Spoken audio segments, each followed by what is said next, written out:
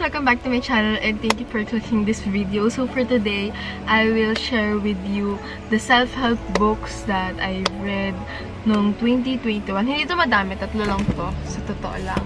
And kasi, naging goal ko na at least every month makapagbasa ako ng isang self-help book. Pero ngayon, ayun ang focus ko. Mas nagbabasa ako ng self-help ngayon kaysa sa fiction. Wala pa ako, hindi naman sa ayaw ko magbasa ng fiction. Wala lang ako sa mood. Pero alam ko darating din ulit yung time na tuloy-tuloy na yung pagbabasa ko ng fiction. Dahil ang dami kong magagandang titles sa bookshelf ko pero hindi ko pa nga siya nababasa.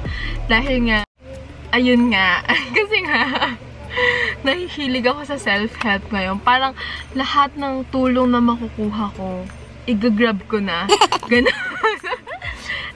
So, let's start sa first book na self-help na nabasa ko, which is Subtle Art of Not Giving Up ni Mark Manson. Nasa bookshelf ko to. I think nabili ko to 2020 pa, pero hindi ko siya matapos-tapos. Tapos na-start ko na rin siya sa ebook, kaya ako nga siya binili. Tapos, ayun, parang wala ako sa mood before basahin until I saw yung video ni CLEO, your Sunshine CLEO. I will link down her social media, yung YouTube niya and yung TikTok niya down the description box. Kasi, ang daming magagandang recommendations ni CLEO self-help books. And ito yung isa sa mga nirecommend niya. Alam niyo, what I like about this book is super direct to the point. Hindi niya sinusugarcoat yung mga advices niya. Parang, yun nga yung, dahil nga ito yung unang self-help na nabasa ko. May mga nababasa ako na self-help before, pero hindi siya self-help na kagaya nitong mga to. Alam mo yun, parang mostly mga non-fiction na may kwento pa din, tapos parang it's for you to analyze the whole point of the story, parang ganun. Pero ito, andito talaga yung mga advices, ganyan. So, parang yun yung in-expect ko sa mga self-help books na ngayon, na hindi niya i-sugarcoat yung mga advices niya, na isasampal niya talaga sa'yo yung mga advices niya. Hindi ka bebabyhin ng libro na to. So, ito yung isa sa mga pinaka-favorite ko na sinabi nung book na talagang nakalagay dito sa akin is, always remember. Sabi niya dito, when we force ourselves to stay positive at all times, we deny the existence of our life's problem. And when we deny our problems, we rob ourselves of the chance to solve them and generate happiness. Problems add a sense of meaning and importance to our life. Thus, to duck our problems is to lead a meaningless, even if supposedly pleasant existence.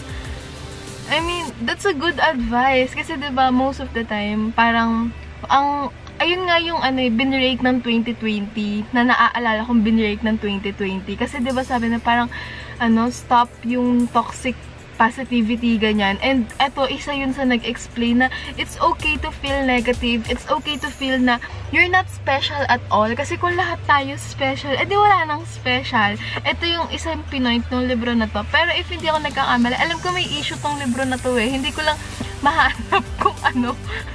Maalam ko may issue siya. Pero for me, nagustuhan ko talaga tong libro na to. And ang dami kong natutunan. Kaya ito yung naging start din na naging productive ako, ganyan. Pero ngayon, hindi na. Wag yun ang tanangan ko. Nagtuloy-tuloy pa. Kasi sa ngayon, hindi pa. Sabi, alam ko darating din yung time na magtutuloy-tuloy yung pagiging productive ko.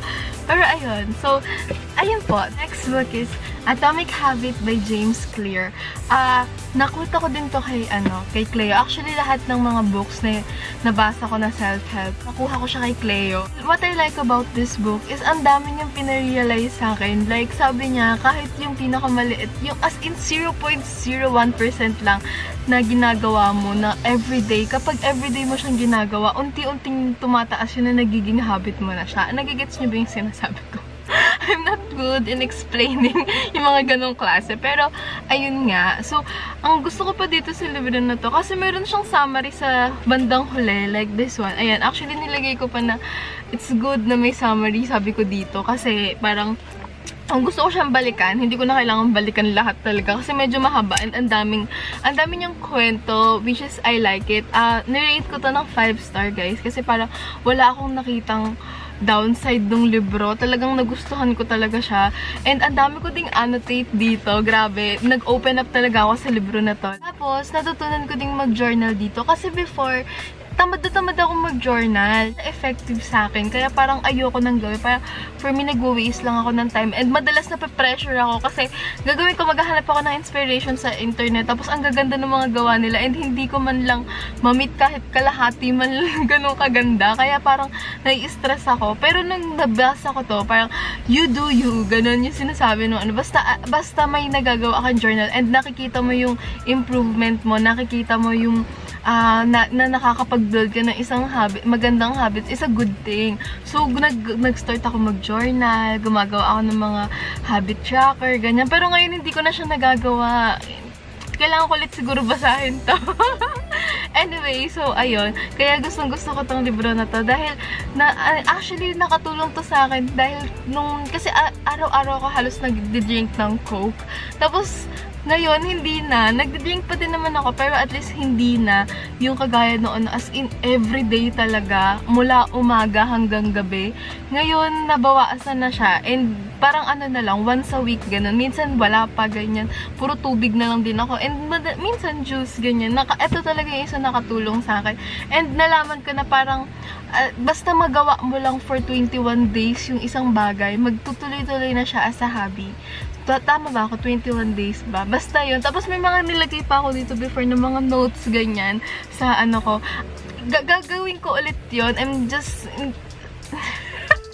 Basta gagawin ko ulit yun. Maggagawa ulit ako ng mga ganon. Magiging productive ulit ako. Hinihanap ko lang yung motivation. Kasi as of now, parang nandun pa rin ako sa holiday season. Alam mo yun? Kaya...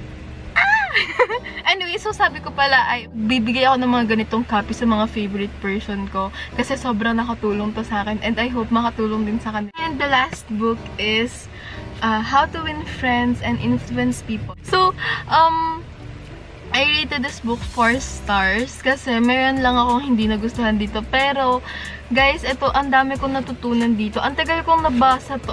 Medyo matagal ko tong nabasa kasi mahaba siya. And, maliliit yung fonts niya. Kasi ako na-intimidate kasi ako pag maliit yung fonts. Feeling ko ang dami, ganyan.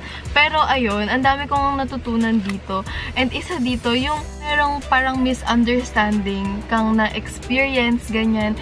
It is better na pag-usapan nyo ng maayos, na kalmahin mo yung sarili mo, makapag-usap ka ng mahalumanay, parang you always have to, parang hindi mo, wag kang makikipag-away kapag may mga ganong situations, papunta ka sa alanganing sitwasyon.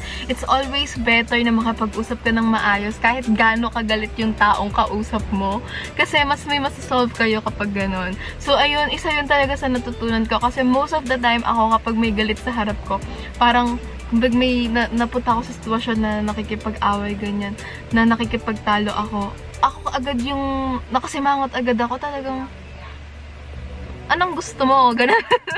Ganon. So, parang eto na-apply ko siya agad, yung nagkaroon ng isang, basta mahabang kwento, yung nagkaroon ng problema, and, alam mo yung, habang nakikipag-usap ako dun sa staff, iniisip ko talaga tong libro na to. Stay calm, stay calm, stay calm. Ang ganda nung kinalabasan, hindi ako nagkaroon ng problema at all. Parang mas naging maayos siyang, maayos kong na-solve, hindi nasayang yung oras ko. Mga ganun. Kaya gustong-gusto ko tong libro na to dahil ang dami ko talaga natutunan dito kung paano mo makikipag-usap sa mga tao.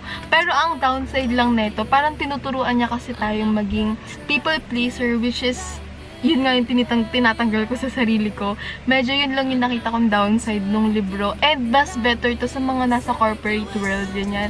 Yung mga nasa sales, magandang basahin nyo to. Pero, ako, hindi naman yun yung yung forte ko, or hindi naman ako dun patungo.